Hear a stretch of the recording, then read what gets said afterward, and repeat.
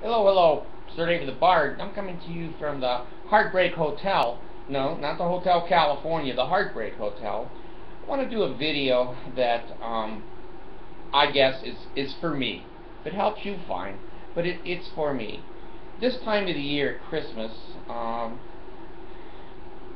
only had 2 or 3 Christmases since I became an atheist, and I love the singing, and I love the Christmas tree, and the things that are attributed to Christ and Buddha and Mohammed of getting along with people, don't lie, don't steal, don't screw the pigs. You know, those things I all agree with. Here's what I find at this time of the year, and it's the first time of the year in my lifetime that I'm not sad, that I'm not unhappy, that I'm going, oh me, life is terrible.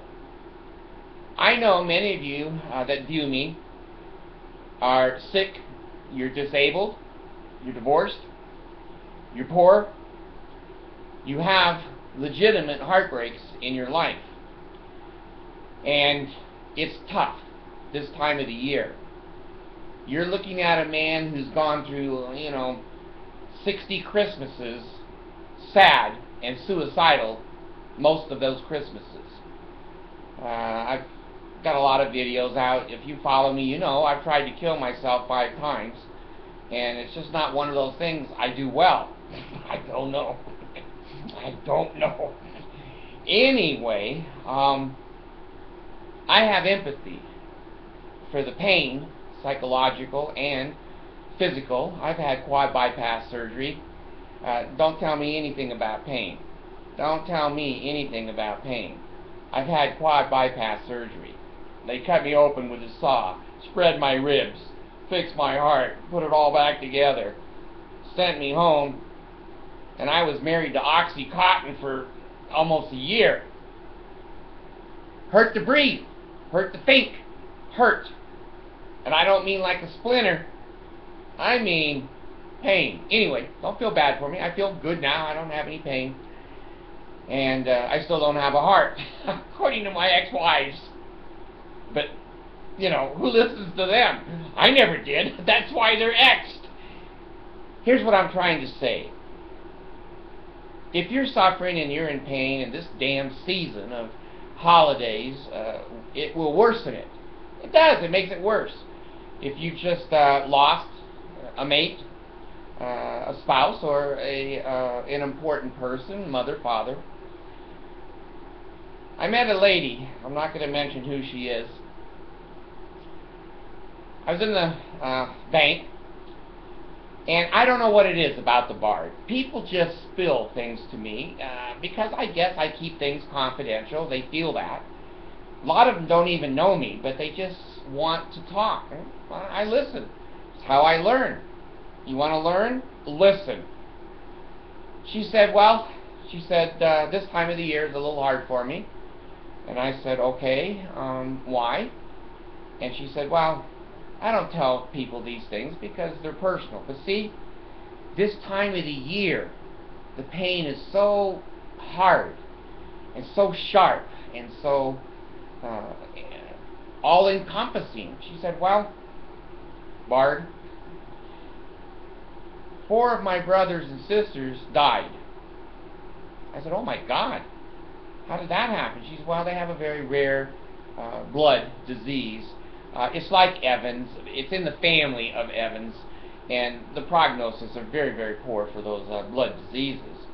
I said, well, that's terrible. He said, yeah, in our family, we've inherited that gene, and 4 of them died within 4 years.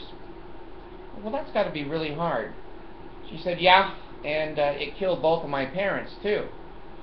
I said, shit, you've lost 6 people? Yeah.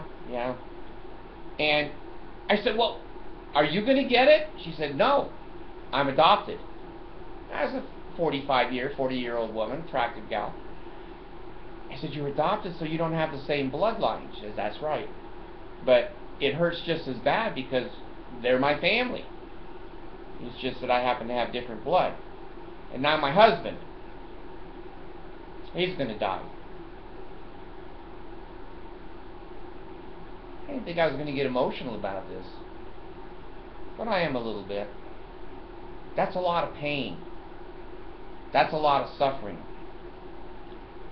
She'll have no family. No family. The family dies when she dies, when she's adopted. I felt bad.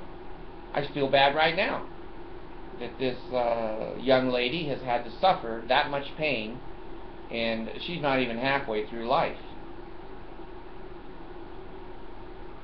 I've suffered with divorce. Those of you out there that are fighting the hell out of your spouse, trying to get to visit the kids, try to buy the damn kids a Christmas present and have a tree and lights and, you know, the traditional things that Americans all cherish. And, you know, your spouse goes, you can't visit your child. The only thing you can do is go back to court, and you don't have time for that. They're just mean bitches. And some mean husbands. When I had custody of my kids and my ex wanted to visit them, I screwed with her. I have to admit it. It's one way to get back at them. But it makes suffering of the children and pain of the spouses and the mothers and fathers. Been there, folks. Done that. That's damn hard. You sit at home and you watch Disney or a movie and you don't have a spouse and no kids. Or, I've been a single mom. I had a sex change. No, I'm just screwing with you. I got custody of my kids, 5 of them. 5 of them. One was 8 months old. Don't tell me about being the mother of poverty and divorce. I had to take care of those kids. I had to work. I had to go do all the school teaching at night and the homework, clean the house, cook the damn dinner. Don't tell me how hard it is to be a single mom. It is the hardest job I have ever had. I worked construction. I worked in the middle of the night. I've worked and worked, but I have never worked as hard as a single mom. That's a bitch. You do all you can for your kids. You want them to have clothes and happy things and toys under the tree. You don't have any money. I didn't have any money. All I had were credit cards and debt. Collectors calling on the phone. Kids don't understand that. They want to go play with daddy or they want to go play with mommy because they have extra toys for them. And most of my toys and things were from thrift shops, Desert News, garage sales. Man, I didn't think this would trigger me emotionally. It's been so long ago. But you know, some of the pain just doesn't go away. We forget a little bit, but when it comes up and the triggers are there. I wanted my kids to have the best. I worked day and night. I worked 2 jobs. A lot of you single parents are working 2 jobs. Can't sleep, can't get up. Kids. I remember the day I had my little one, Rachel, had a terrible temperature. Middle of the night, I had to take her to the hospital. I'm scared to death because I had to leave other kids at home. I can't drag them all into the emergency room in the middle of the night. She had a bladder infection. Okay, so they gave her some penicillin, took her home, laid her in bed. 6 o'clock in the morning, the alarm goes off. It's time for me to go to work. It's time for me to go to work so I can pay for that little girl's penicillin.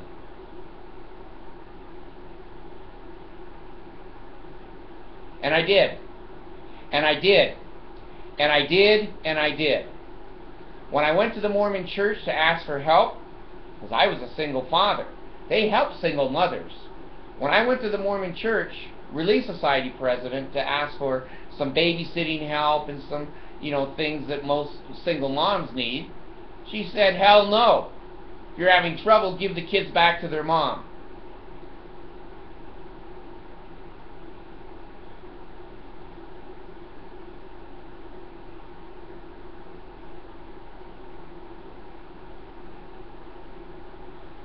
Those are the kids and the families that don't and won't talk to me because I'm not a member of their church anymore. Those were the people that gave me the quad bypass surgery. Those are the people that have put stress in my life. The ones that I work for day and night, weekends, holidays, my birthday. They're the ones that I took care of medically, dentally, braces. Monica had braces, several $1,000s. See, the cult makes them love their religion and their underwear garments more than their father. So I come to this video not as a pup. Not as a pup. Been there, folks. Done that. Seen the inside of a barrel of a gun. Took, Jesus, 1,500 units of insulin. Kill myself. He just put me in the hospital. His life was so miserable. Gas, exhaust out of the car, coming in through the window, and I'm laying there with a sheet on me watching Star Trek. Didn't work either. I know pain and I know suffering, but you know what else I know? We can beat it. We can beat. Hey, I think I saw Jackson. Michael, beat it. No shit. I don't know. I thought I saw him, but you know, these days I'm seeing a lot of things that aren't there anymore. We can beat it. Screw our families. Screw people who hate us. Screw people. I'm going to make an announcement right here. I thought I'd wait a while, but I'm going to make an announcement. I'm 9 days away from 1 million hits. I get about 1,500 hits a day, 13, 15. As soon as that computer shows that 1 million people have listened to me for some reason, I don't know why, I'm going to pull my pants down. And I'm going to put my ass up to that camera, and I'm going to tell my Mormon friends and family to kiss my ass. They said I was mentally ill. Well, it's the only thing they've ever said that's truthful. You'll never be anything. Well, am I something? I don't know. I'm a happy person, finally. They said you'll never amount to anything. No one wants to hear you. No one wants to listen to you. But you know what? 1 million hits, I don't know. That doesn't make me famous, but it makes me think, gee, I'm not the worthless piece of shit that they said I was. I'm a pretty decent person. Some people like me. Some people think I'm funny. Well, you see me undress, you'll think I'm funny. I've been there. And I can bring those feelings up. See, bipolar people, we don't have memories like normal people. We're not normal. The brain operates very differently than normal people. When I brought up those triggers, I relive them. I don't remember them. The emotion and the pain I can feel again. I don't like that. But you know what? I can't have everything I like. I don't like to be divorced 5 times and have 6 wives. I don't like to have half of my children loving their underpants more than their father. I don't like that. And it causes pain. But you know what? I'm telling you, you and I can deal with it. It's tough when we look out there and it's raining and it's snowing and Christmas is here and the lights are all over the place and kids are running and presents. You know, Allison was doing little presents. She was wrapping them up last night. And Christmas has been a miserable time in my whole life. My whole life it's been miserable. Now that I'm out of the cult, now that I'm adjusting a little bit to the real world, it's better. Not perfect, but it's better. So I'm speaking to you. If you're feeling suicidal, been there, done that. Now let me tell you something. We all have a right to die. I'm not against suicide. I'm not against suicide. When people are having more pain than they can handle, emotionally or physically, hell, who are we to say, oh, you suffer, you'll get better? Some do, some don't. But I'll tell you this. This entire program with 1 million hits and all the, pushing up onto 2,000 videos, or 2,000 subscribers, I can't remember, and it doesn't matter.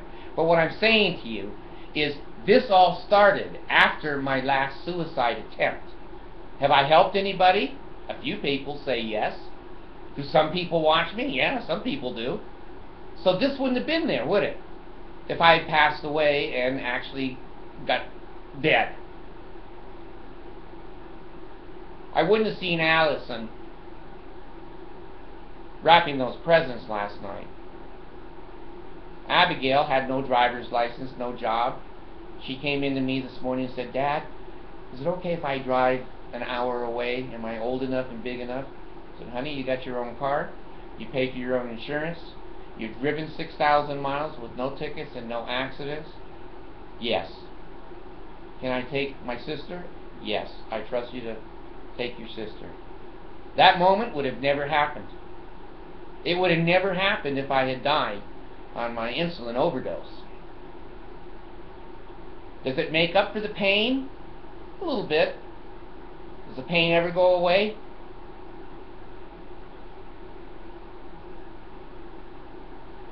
No.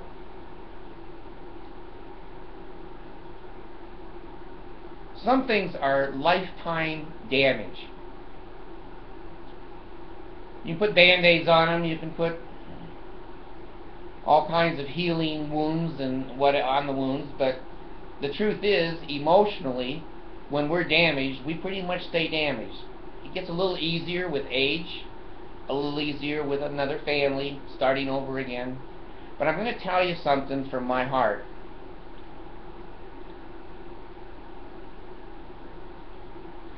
And I guess I've changed. Pushing 70, still learning. Still learning.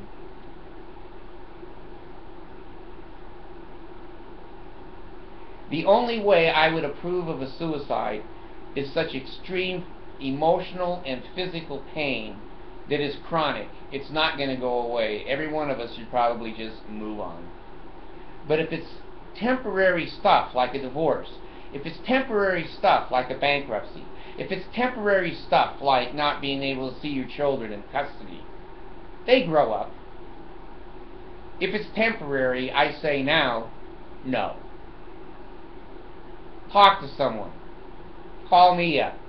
Call up your best friend. Get your damn video show going. Talk to yourself. This is where this show came from. I was in such pain. I didn't have anyone to talk to.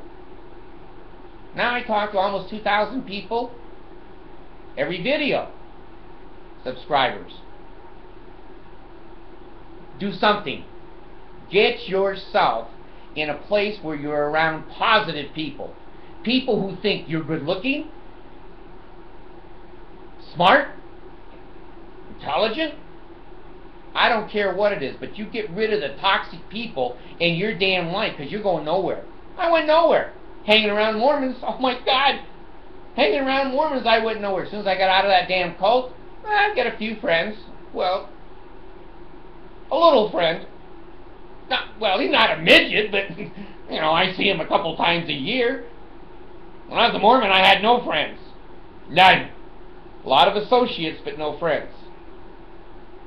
You can do it. You can do it. I was in the damn gutter. I was addicted to prescription drugs. I didn't know I was bipolar till I was 48. After one suicide attempt, the doctor took me over to the psychiatrist. They diagnosed me. I always wondered why I acted a little bit outside the box. A little bit outside the box. It's like Jesus coming to the world and holding his hands out. Well, I'm a little outside the box. Everyone knew I was outside the box. I've dealt with that damn bipolar. It took me 10 years to get the medications right. I sit right over here.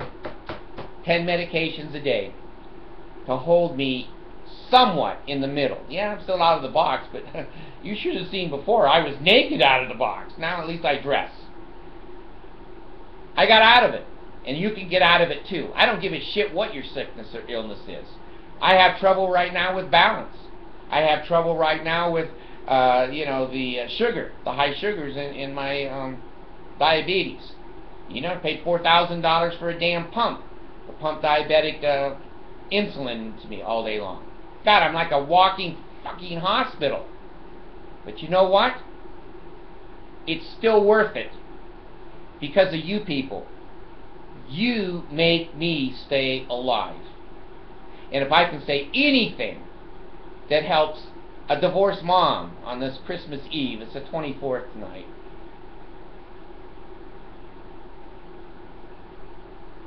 anything to you that have called me in wheelchairs, anything to those of you who have chronic illness and disease, I've been there. I've done it. It's going to happen again. I'm going to pass on here. I may pass out before I pass on. But let me give you my heart. You can make it. I don't care. I don't care what the disabilities are. Mental, physical, we all carry crosses. Most of them have our children's name on them. But anyway, we all carry a cross. I'm no better and you're no better than anybody else. If I can crawl down that staircase holding on to two kangaroos, I can still get out and do something for somebody.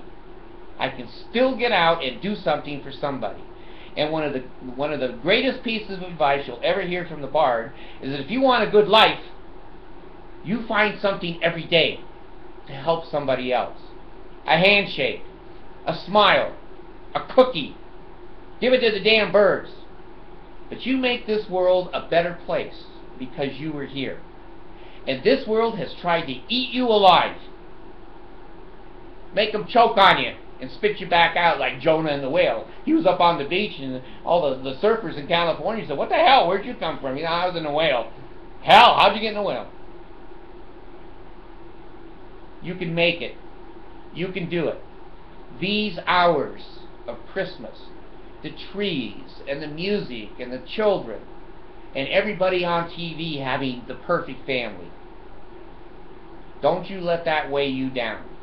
You have Christmas when you want to have Christmas. Be bipolar. This calendar doesn't tell me when to live, how to live, when I have a present, when I don't. Screw the world. You're important. You're important. Your world is more important than all this shit that's going on. Try to get a job.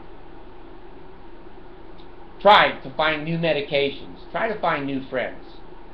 Try to be friendly. Try to be friendly. I went to McDonald's the other day, and the young kid there, the funniest guy in the world. He's funnier than the Bard. And I said, "This is Joseph Smith, and this is my 14-year-old wife." And Abigail was sitting right beside me, just dying. Just dying. He goes, "Well, do you have the other 30 wives in vans behind you?" I go, "No." "Well, yeah, maybe I do. I want 30 more hamburgers." He said. So I got to the front window, and he said, "Well, you're going to have to pull forward there, and you're going to have to wait." I said, "Well, I thought this was a fast food place." And he said, "Well, it is." I said, "Well, it's not that fast if I have to go up there and wait. Make it worth my while, will you?" So I go up and wait. He comes out laughing his ass off. Beautiful young man. And he said, "You got the big fries, not the little ones, and they're full this time." I go, "You bastard. You're a wonderful person." The world is a better place because you're here. Simple stuff, folks. Go out. I remember laying in that bed, figuratively. Not this bed, but another bed. I remember laying in the bed. I couldn't even get out from under the damn covers. I wouldn't eat. I'd barely go to the bathroom. My life was so miserable, I didn't want to get up. I would wake up in the morning and I'd go, "What the hell? I've lived another day. God, I wish I had died." A lot of other people did too, called 5 Ex-Wives. I couldn't find the right girl. I thought maybe there's something wrong with me. There wasn't. I was perfect. See, I was a Mormon. I was perfect. The church is true. It's the people. See, marriage is a great thing, but, you know, they weren't. Anyway, let me leave with you. I'm going to bless myself. David the bard, having the power of the holy Melchizedek priesthood taken away from me, I anoint your head with this holy coke and give you a blessing. And the blessing I give you is that you will pass on to the world your good nature. You will pass on to the world humor. You will pass on to the world strength. Helping people develop their own power, their own inner self. I bless you that you may have words of wisdom, that you may be able to hear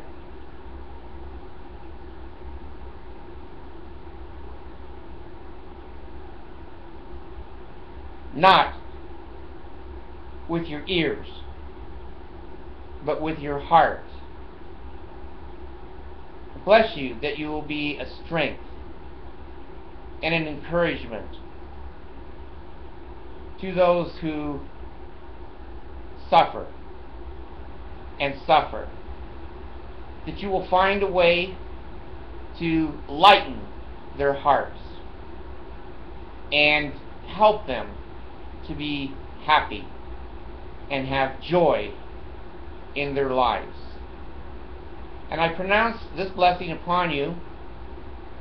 It can't be in the name of Jesus Christ because you're an atheist. But if there is a God, amen. You hang in there. You make this a good Christmas in here. Don't let this world tell you how you're going to feel. You find something simple and focus on it. A good thing in your life. A good marriage. A good child. I have a lot of asshole kids. But I got a couple of little gals now that will come in. Some other children. Thanks, Dad. Thanks, Dad. You find something good about yourself and then you hang on to it. And you make it grow and grow like a flower. And when I get that 1,000,000 hits, I'm going to put my ass in that camera to show all the people who said I was a failure, all the people who said I was mentally ill, all the people who said that it was better if I was dead. Kiss my ass. Merry Christmas to my ex-family. This bard's gone.